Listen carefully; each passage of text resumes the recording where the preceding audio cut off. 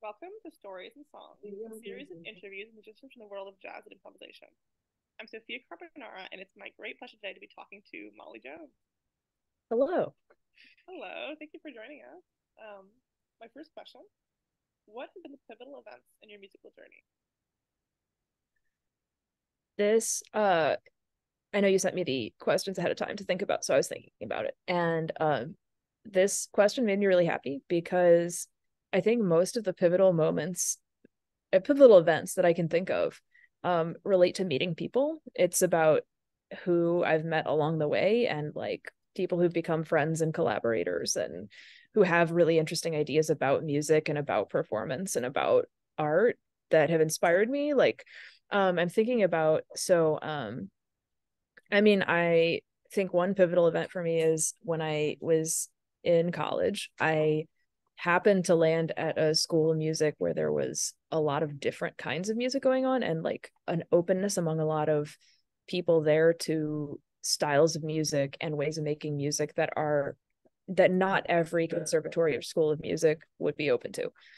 So I think that was really fortunate, and that's where I started learning about a lot of kinds of music I had never been exposed to growing up. And then from there, I moved to Detroit, where there are so many amazing improvising musicians, jazz musicians, and I worked with James Cornish, who was very kind to kind of like bring me into the fold of improvising musicians in Detroit and encouraged me and, gave me gigs and, invited me to do things. And I think that gave me like a lot of confidence to continue doing that I could continue doing that.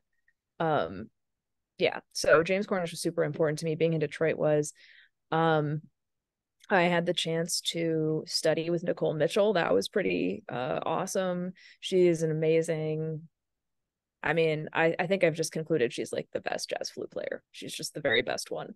So, and she's also just an inspiring human and a really creative mind. So I was super excited to get to work with her.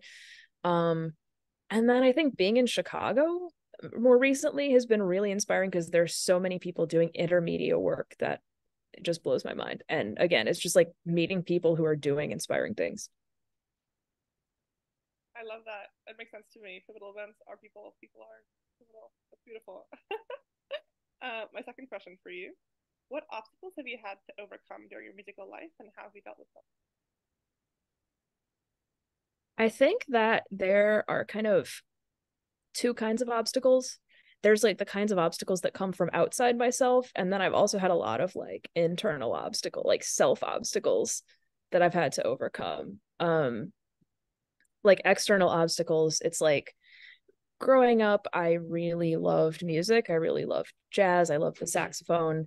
I didn't see a lot of women doing the kinds of things that I found inspiring and wanted to be doing. And that was partly like because of when and where I grew up, and it's partly because there's still like not even close to reasonable gender representation in the professional jazz world, or at least the high profile professional jazz world that I like, you see in Downbeat or whatever. I think it's getting better, but I think like being from central Indiana, like that was a little bit, it's a little different, even though I had music lessons and I loved them and I had great teachers. Like it's not quite the same as growing up in a place where you can go out and see music all the time.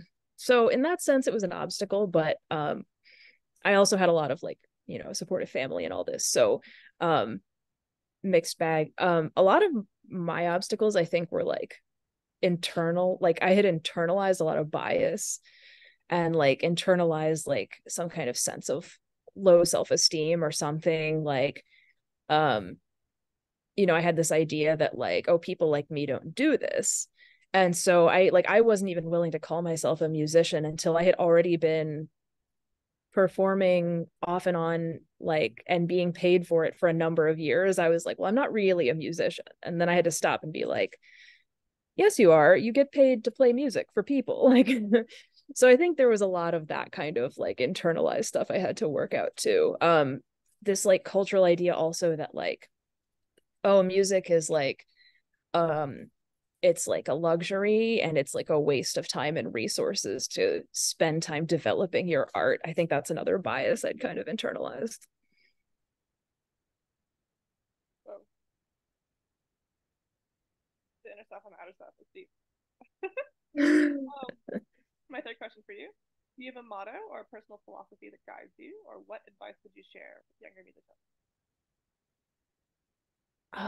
I'm not sure if it's a motto, but like one thing I've been thinking about is uh like jazz as like an art form based in like the world of great black music.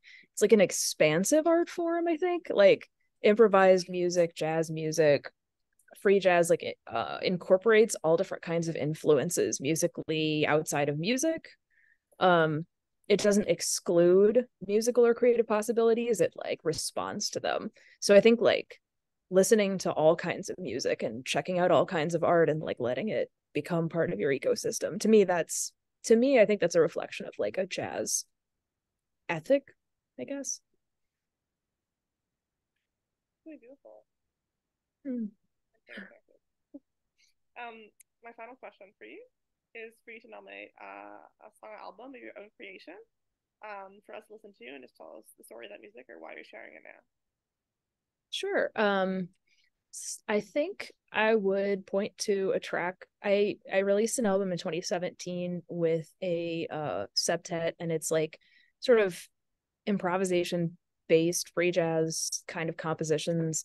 And there's a track off of there that's actually a solo tenor sax track that I think, I don't know, it reflected where I was at musically at that point in time. It was actually like, it's a lot of timbral multiphonic tenor saxophone sounds, and it was actually kind of what just came out after I had done a bunch of study of like late 20th century harmony and like classical music scores. I was like, I really want to learn something more about late 20th century music. And then what came out is this like totally not harmonically structured noises. Anyway, that was kind of what I picked out.